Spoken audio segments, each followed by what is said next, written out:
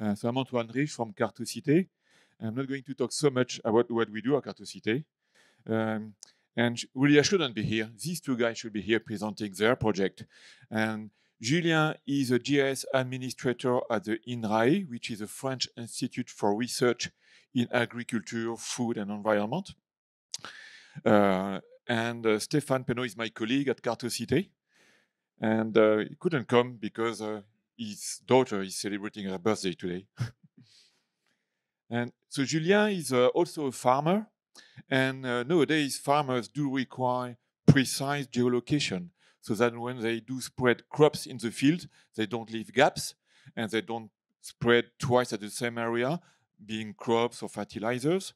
So they really need to have an accurate location when they're working. Also, they may be interested in having a 3D model of the field, and because they keep surveying their field effectively. And a 3D model might be interesting to see whether it evolves or to study the water drainage. So it has a lot of usages for farmers. So Julien has been using RTK location, which is accurate location for a while, but he was using a proprietary solution, and that was costing him a lot of money. And in one day of 2017, in the summer of 2017, he decided to stop paying this subscription and start building up a free and open solution for having an accurate location. On his side, Stéphane is a man of doing a lot of pictures for OpenStreetMap. He's a mapillary enthusiast. You can see the top of his car. Whenever he's driving somewhere in France, he puts 4 cameras on the top of his car to make thousands and thousands of pictures. He contributed more than 4 million pictures to Mapillary. He's also put together this device you can see on the left-hand side, which we are using to map railway stations in France. And that's 6 cameras with a GNSS antenna on top of it and a lot of electronics in it. And he managed to produce sphere pictures of about 8 megapixels. So he's really enthusiastic in taking pictures, and he wants the pictures to be precisely located. Because the last thing you want to do is having to fix the position of your pictures. So what happened in 2016 is that the company uBlocks released a first cheap, affordable chip for doing RTK location, and also an open source library was released, and Stéphane started to make some experiments. So he put together a sort of prototype base station, RTKBase station, and we can see the antenna on top of the flower pot in the field nearby his house. And on the left-hand side, he put together a rover in a shoebox, and then he drove with that around the roundabout, and that was the first result of his RTK location. So what is RTK, by the way? I'll try to explain briefly. I'm not an expert, but I think I'll give you the idea. Basically, when you're using a GPS receiver and it gets signals from the satellites, but these signals cross different layers of the atmosphere, and when they do so, they are delayed. And every 8 milliseconds of delay causes an inaccuracy of about 1 meter. And to compensate that, for a while has existed nowadays the real-time kinematic positioning. The idea is that you have a base station whose location is precisely known, and when you're walking around with your rover, you not only get the signals from the satellites your rover can see, but you also get the signals that the base station gets from the same satellites, together with the accurate location of the base station. And with all this data, the rover is able to make some clever calculation by working on the signals and so on. And it's not just differential GPS, it's more than that to get a precise location. And obviously, the further you go from the station, you lose some accuracy if you go away from the station. But for about 10, 30, 50 kilometers, you still have a good location. So to make sure you have a good location anywhere in the country, and the idea is to have a network of base stations, and being able to connect to the nearest base station when you do some surveying. And the idea is to have an N-trip caster. N-trip is a protocol for transferring RTK data. And so this is a server which gets in real time all the signal information from the base stations and broadcast this to individuals with a RTK rover to get that signal and make the corrections. And when you have in order to use your rover, you need a number of things. First, you need a RTK rover which contains a chip which does all the calculation to correct the position. You need to have a good antenna to do that. On the right-hand side of the slide, you can see two rovers from the company SparkFun, which is in the US. And on the bottom right, that's a rover, a do-it-yourself rover, which was made by Julien. You need a mobile phone to get the data from the caster, the data from the nearest base station from the caster. To do that, you're using an application, an N-trip, what is called an N-trip client. The data is then sent through Bluetooth to the rover, which makes the calculation, and then you get the correct location, which you can use in your favorite mapping application. It requires a bit of setup, and it's not so complicated. RTK has been used by professionals for a long time to do some surveying infrastructure, piloting drones. Many usages for RTK. Julien is involved in some researches, for instance, to study changes in the coastline and to study also wave height and sea level changes using RTK. But they put together some buoys with a lot of sensors and they collect the data with this. And another example, I said Julien is a farmer, is to have a self-driving tractors. So you have a tractor driving by himself and you can do something else during that time. You still need to be in the tractor, but you can look at your image while the tractor is driving. So let's come back to the story of Julien and Stéphane. In 2019, uBlox, the same company, released another chip, the F9P chip, with the main difference being that it supports multi-frequencies, which extends the baseline, which is the maximum distance from the base station and yourself and the rover, to 30-50 kilometers for a reasonable price. That's 2,000 euros. It used to be more than 200 euros, sorry. It used to be more than 1,000 euros. And then Stéphane decided to produce the first version of the RTKBase, and which is open hardware, open source code. The source code is used to set up the location of the base station and also broadcast the data to the caster. The first version was just piloted by command lines. The following year, which is a year of the pandemic, Stéphane found that he would use the time to learn Flask. So he implemented the second version of RTKBase, both in terms of hardware, a waterproof box where you have all the electronics, and in terms of software also, where you have an HTML user interface to set up your base station, to activate some services, to log the data, and to see the location on the map, to see the signals you get from the satellites. So this is pretty well advanced solution already. And during this time, Julien launched the Centipede caster, which is the N-trip caster, collecting the GNSS data and broadcasting it. And the INRAE installed the first set of 12 base stations. The following year, the INRAE ordered 10 RTK base stations to Stéphane, and a website was put together to document all this, the location of the base stations, and how to build your own base station, how to build your own rover. And at the end of 2020, there was already 60 base stations all over France. And since that date, the number of base stations have grown steadily. And as of today, there are 550 base stations in the Centipede network, 90% of which are using the RTKBase plans.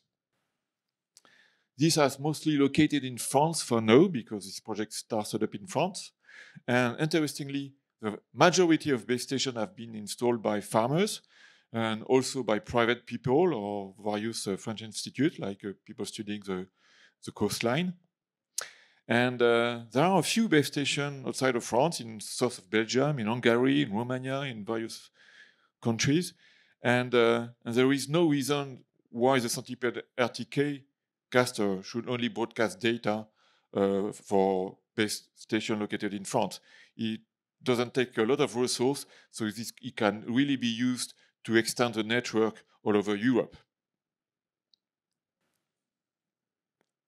So why I am talking about RTK to this audience in a State of the Map conference? Because it's very useful for farmers. We do use a lot of imagery in order to map things. And sometimes the imagery is not up to date. And so you don't have to wait for the imagery to map precisely new roads or new buildings, what have you. And on the right-hand side, you can see not just one track, but 15 tracks on top of each other that Stéphane produced when driving to work and coming back. That shows that whatever the condition, even if the weather condition change, you still have a good accuracy when you make an RTK track. If you want to locate trees, RTK location is very tolerant to tree cover. And so this is an example where we surveyed a number of trees and we just walk around each tree, and then the location of the tree was in the middle of every little circle. In order to do that, there was no base station nearby. So Stéphane drove, put an antenna on top of his car, did all the setup for all the configuration to locate his car precisely. And then he went off and did this track, this surveying. As I said, Stéphane is doing a lot of pictures. And the last thing you want to do is to fix the location of pictures one by one. And this is something you often have to do if you use standard GNSS. And may I precise that the idea is you get the GNSS track with RTK, which is precise. You get a picture on the other side, and then you do the correlation, which is very easy to do with JOSM, and then you get in a few clicks, you get your picture located precisely and oriented. In Carto'Cité, we've put together what we call the RTK 360 kit. This is basically a rucksack and with a GoPro Max camera on top of the head. On top of the camera, there is an antenna, a good GNSS antenna, multi-frequencies antenna, and you don't see the antenna on the pictures, actually. And within the rucksack, you've got the RTK receiver, which is a SparkFun RTK Express, and the battery, which gives us enough autonomy to do surveying for a couple of days. And we've been using that to map 420 railway stations in Paris. We've put together 3 of those kits, plus a big surveying device from Stéphane. And this has been working very well, and we will not come back to normal GNSS. This slide shows in Paris, where there are large streets but high buildings as well. By the way, the picture on the left is a screenshot of Panoramax, which Christian Kess will present a bit later today, which is an alternative to Mapillary. And I follow the same path, walking on the pavement in the same street twice, one with a standard GNSS and the second time with RTK location. And you can see the difference in the track. And with RTK location, the track no longer puts you in the building on the other side of the street. And when there are little curves, this is not due to the inaccuracy of the location. This is because I had to walk around a bus stop or something, which I could check looking at the pictures. And the nice thing with this kit is that you not only look at pictures, but you can make a good track as well. And this is an example where there was a brand new bus station. So I've walked carefully along the curb, and using the track, I was able to map the bus platform, and when the imagery was made available, I could check that the RTK track was precise. I didn't have to go back and fix it. And by the way, JOSM supports NMEA format, which is one of the formats you get when you produce RTK location. And in this example, which is Stéphane driving, coming to Nantes, and you see the little circles. The diameter of the circles is an estimate of the accuracy, and you see that when you go under a bridge, you lose some accuracy, but it's still correct and still pretty good. And the color shows the type of fix, whether you full RTK or just differential GPS or standard GNSS. And this is good to, this gives you an indication when you upload a track in JOSM to check, to see where you go and need to check the location.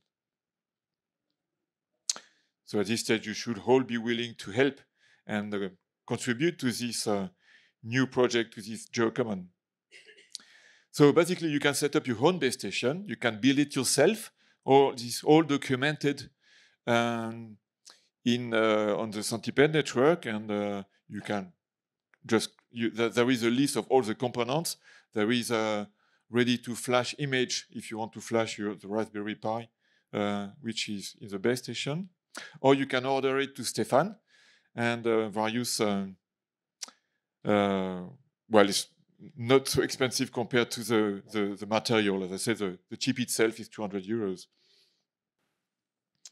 And it won't cost you a lot of money in terms of electric consumption. And once you get it, you need to install it. And the base station is waterproof, but it's not heat-proof. So it was be in a shaded area. And the antenna must be in an open space area. You need to have a clear view all around. And it should be fairly close to the base station itself. And no longer than 5 meters. And then you have a PoE injector, which means that the Ethernet cable is able to provide the power supply needed by the base itself. So it's quite fairly simple to set up. And then what you need to do, the first step, when you've installed your base station, you need to define its exact location in the ETRS-89 ellipsoid. In France, that's quite easy because there is a service whereby you log data from your base station for 24 hours, then you send the log to some online service provided by the French surveying service, and then you get a report with the exact location. In other countries, well, we don't know, but in Canada, apparently there is a service which can do that worldwide, and there may be surveying institute in your country that are able to provide this service. And then you send the report, and together with 2 pictures of the antenna to Centipede, and your base station is visible on the Centipede network, and people can use it. Other way you can help is to make the entire project entirely freely open source, because the RTKBase is open source, but the caster itself, it is open source, but it's not freeware. You need to buy it if you want to install a caster, but you don't need to have so many casters. One is doing the job for now. Maybe there will be several in Europe in a few years, but there won't be so many. There's no need for that. And perhaps more useful would be to work on the Ntrip client, which is the application you have on your mobile phone.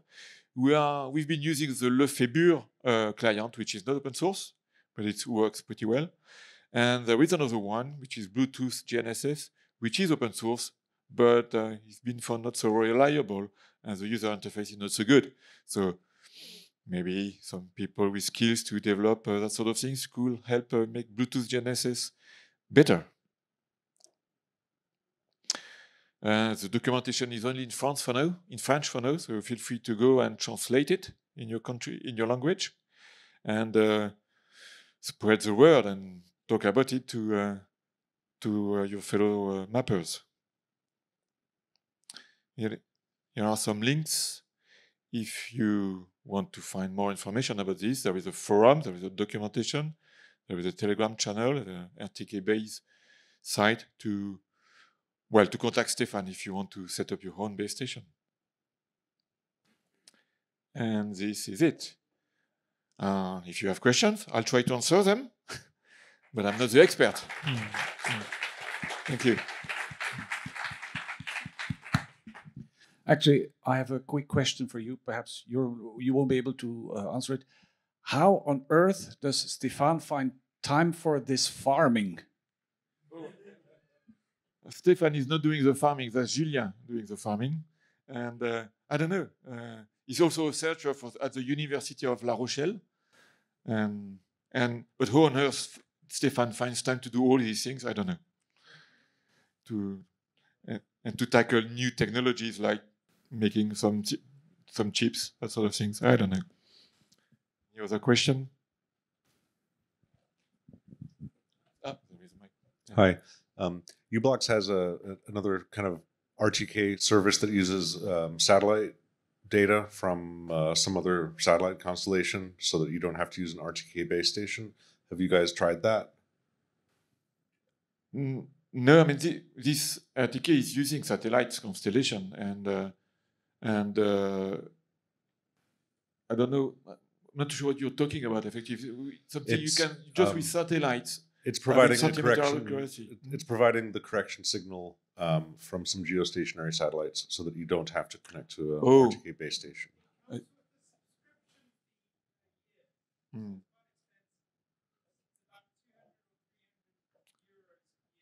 Okay. Yeah, someone respond. Yeah, okay. The response from someone in the audience is that it costs 2,000 euros per year.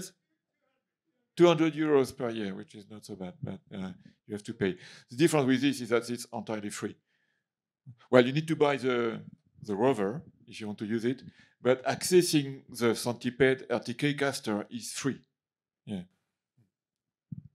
How does one register their RTK base so that it's available for others to see? You send an email to the Centipede administrator with a report for the location, which gives the location of your base, with a couple of pictures of the antenna to show that there is nothing hiding the antenna, so they can get as signal from as many satellites as possible, and then they check it's okay, and add your base station to the network.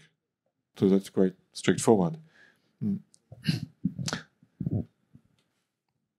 There has been some tests by some company like GRDF in France to check the accuracy of a Centipede network, and they were quite impressed, including in height. And particularly in relative height is centimeter accuracy as well. Maybe absolute height might be a bit more, but no more than 10 centimeters. For the people who want to check their accuracy, I have here the nearest geodetic point. It's 5 kilometers from here. Yeah, sadly, I would have come with a kit, but sadly there is no base station nearby. There are some in the south of Belgium, but I guess that's mostly a matter of translating the documentation. So you're welcome to do it. Any more questions? Thank you.